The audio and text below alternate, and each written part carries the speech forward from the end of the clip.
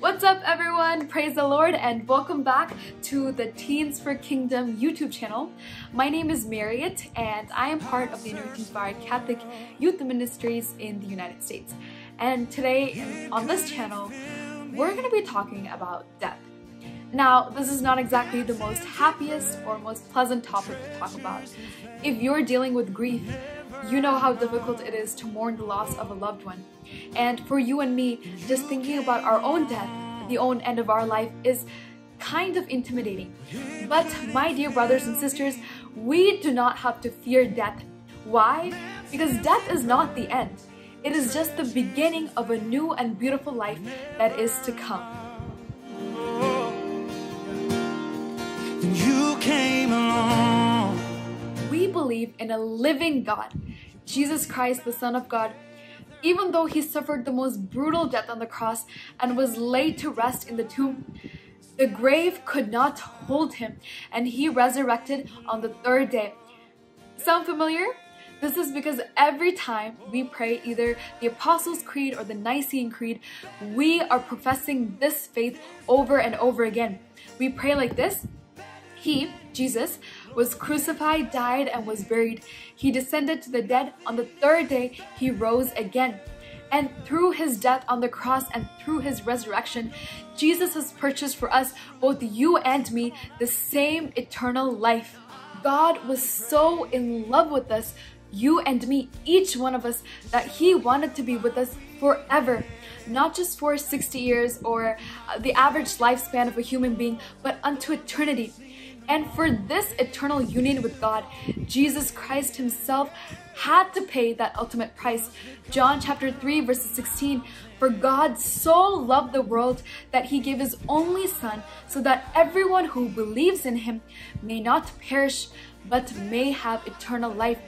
This is the greatest gift that Jesus has bought for each one of us, this eternal life, this union with God until the end of time. Now let's talk about us, you and I. Because of this ultimate price that Jesus paid on Calvary, our purpose is not just limited to the number of days we spend on this earth, right? Our purpose is beyond our physical lifespan.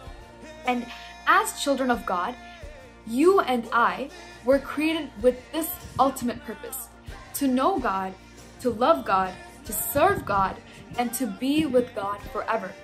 So those first three, knowing God, loving God, serving God, we can fully accomplish while on earth. But that last one, to be with God forever, requires us to pass on from this world and into our final union with God. And our souls will not be fully satisfied until it is in perfect union with its Creator.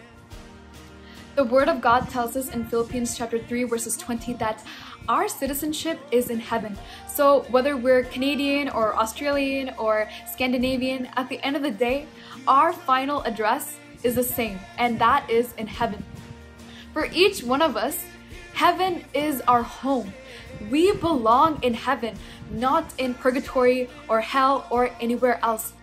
And this earthly journey is just temporary. It is just a journey for each one of us to find our way back to heaven. And as creation, the meaning of our existence is finally realized in that beautiful moment where the creation, us, meets our Creator in that eternal and final union in heaven. And even though this eternal life is promised to everyone, unfortunately, it's not always the case that everyone prioritizes this and everyone values this and ultimately achieves this. So let's take a minute of quick self-reflection. So everyone, including me, let's just take a minute and think about the answer to this question. Honestly, if you died tonight, if the Lord called you tonight, where would you go? Take a minute, pause this video, and think about the answer to that question.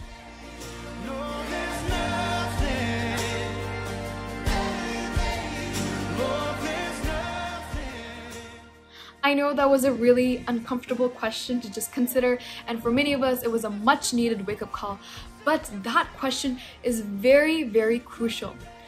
As children of God, if we are on a journey and our final destination is to heaven, it is very important that we routinely ask ourselves that same question, just to make sure we are going the right way and just to make sure we are on track. So, in the book of Genesis, we see Esau, who traded in his birthright for a bowl of soup.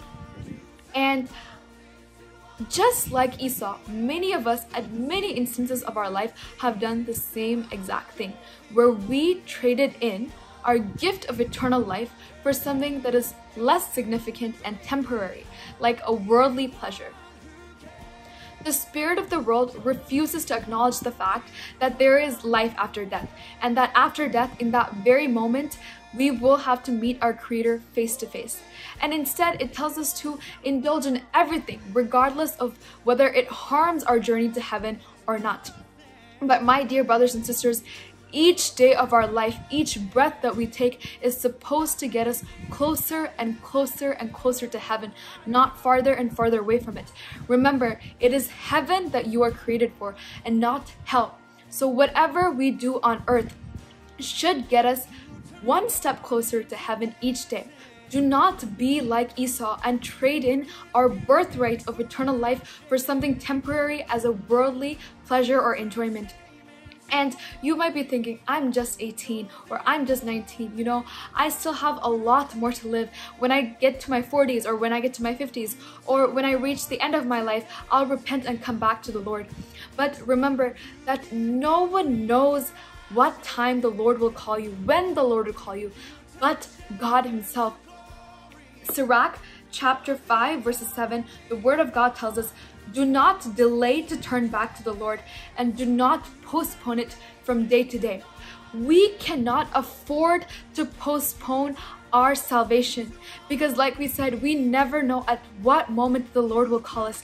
At all times, we need to be ready. We need to be prepared to meet our Creator, and we need to make sure that our soul is in a state of grace where we can enter into that final union with God. Our eternal life is way too valuable for us to taint it with temporary worldly pleasures. And now let's end this video in a quick prayer. Heavenly Father, we thank you, we praise you, and we adore you. Lord, thank you for the gift of eternal life. Jesus, thank you for dying on that cross for us so that we might receive this opportunity. Lord, give us the grace to always prioritize our inheritance in heaven above all else. Never allow us to compromise it for any temporary pleasure of the world.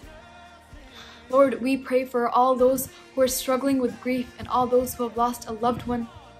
Lord, may you grant them comfort, may you grant them healing, and may you remind them that their loved ones are with the one that loves them above all else and who loves them the most in this world. And that is you. Mary, our mother, all the holy angels and saints in heaven, intercede for us as we continue on our earthly journey to reach heaven. And all this we ask in the most beautiful name of Jesus. Amen. Making way.